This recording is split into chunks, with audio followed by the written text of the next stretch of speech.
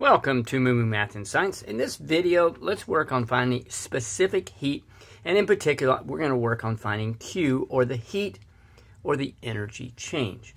I like to use this triangle. Q represents heat or energy change. You may see it either way. In this box, you have mass times specific heat, and then this is change in temperature. I like this triangle because if you need change in temperature, you just divide Q by M times C, okay? But remember, in this video, we're only focusing on Q. Okay, it says a 75-gram sample of steel is heated from 20 degrees to 215 degrees.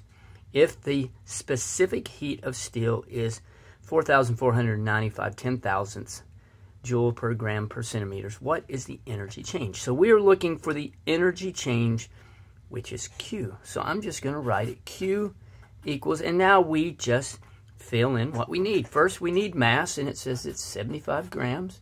And we need to make sure we're careful with our units. And then the specific heat is 4,495 10,000ths. So we're going to write 0.4495. And remember, it's joules over grams times centimeters Celsius. And then we're going to have we need a change in temperature. So it's 215, it goes from 20 to 215, and I know that's a change of 195 degrees Celsius. So now we're just ready to multiply, but we need to cancel units, because remember, joules is on top. Here, grams and Celsius is on the bottom. So these grams are going to cancel. The C's will cancel, and we're left with joules.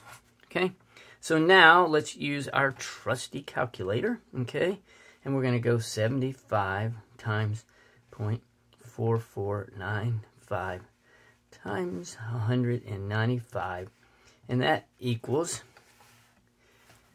6573, and I'm going to round it to 94 hundredths. And don't forget, your unit of measure is joules. So in summary, all we did was we just multiplied the mass times the specific heat times the change in temperature. And that's what we got, 6,573 and 94 hundredths joules. Let's work another example. Now, this sample question, they have it worded slightly different, but we're looking for the same thing. How much heat is required to raise the temperature of 55 grams of ethyl alcohol from 20 degrees to 90 degrees Celsius, yes, that's a little c, if the specific heat of ethyl alcohol is 2 and 4,194 10,000ths. So, let's see what we got. Okay, heat, we want to know how much heat is required. That is Q. So I'm going to go Q. And then remember, we just plug in, we have 55 grams, and then we have a specific heat of 2.4194. Remember, it's joules over, that's a terrible J, by the way, GC times, and it looks like the change in temperature was from 20 to 90 positively, so that is 70, and that is Celsius. It's very important you make sure you keep your units in so you can cancel them.